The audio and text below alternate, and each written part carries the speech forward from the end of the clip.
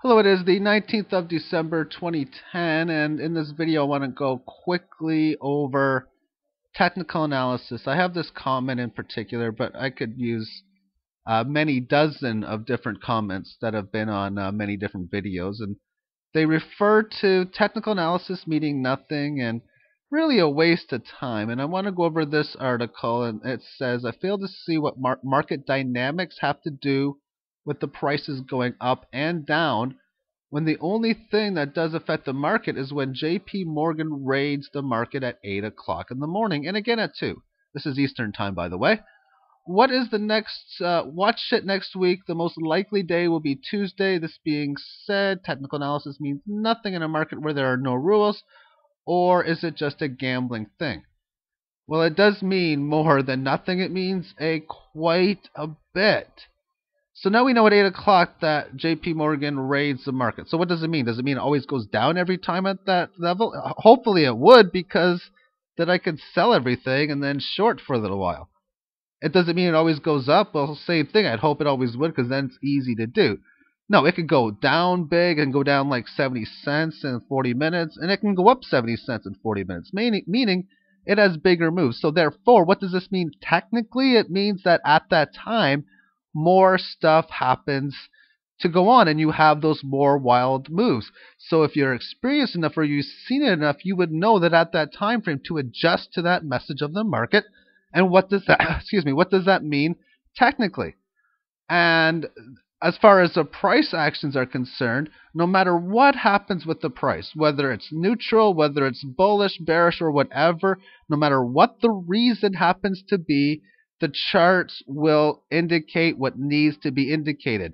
The key support levels, regardless of the volatility, will show if it's breaking down. It'll break down below it. All the moving averages will do its thing. All the VWAPs, all of those sort of things will work and state, okay, now it's going down, now it's going up, now you see this bounce. And if, say, for example, at 8 o'clock, say this is a move that happens at 8, and then boom, it has that there.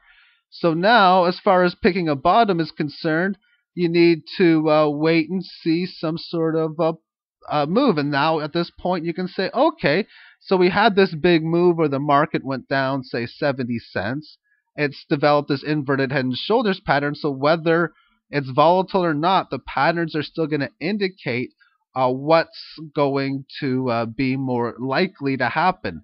And if we look at the definition of such, technical is defined as of, relating to, or derived from technique. And that's really what it's all about. It's all about having a technique. Because it was asked, is this just gambling? Well, of course it's gambling.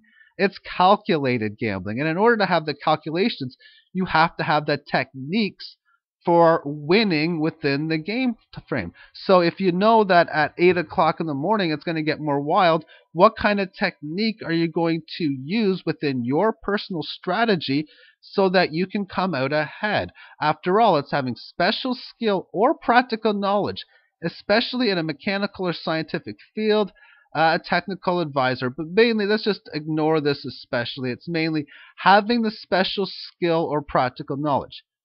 In a game where the majority of the people lose, that means you really have no choice but to have a special, exceptional skill, knowledge, or be very, very lucky. And only the few that don't have the skill are going to get lucky.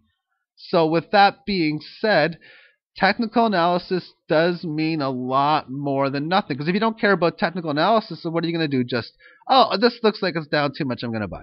Fibonacci, I don't care. That's a technical level.